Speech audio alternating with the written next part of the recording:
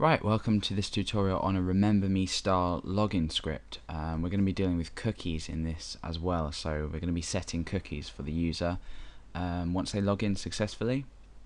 We're running this from a database, so here's the database all set up. I've already got my entry in for my username and password, which is MD5 encrypted, so we're using a bit of security here. We've got a login page, quite a bit of code here, but when it all falls together you'll see that actually it's quite simple. We've got a user area once the user is logged in, and this uses a function here called logged in, which is present in this functions.php script here.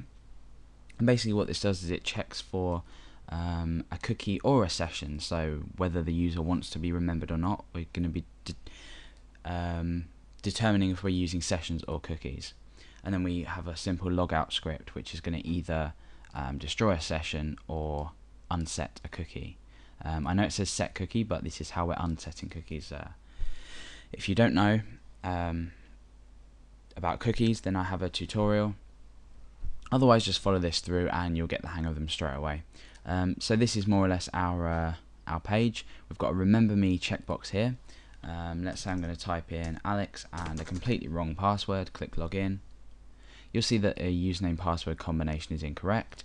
If we type the correct password, which is 123, we can click login, and then we say we're in the user area. And what I've also done is if I come up here and go back to the login page, press enter, that will automatically redirect us back to the user area, and then what we can do is we can log out.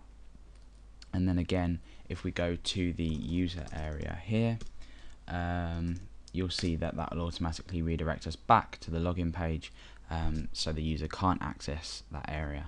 And that's all basically using that handy little function I showed you there. We're obviously connecting to a database, so you'll get to grips with more database techniques if you are a bit unsure of them already. And a bit of security in here. We're using MD5 encryption, but what we're also doing is structuring this so SQL injection is probably not impossible, but slightly harder to achieve. Okay, so this has been the first part, a little introduction. In the second part, we're going to be starting out with the coding, designing our form, and then processing the login through the database. So I'll see you in the second part.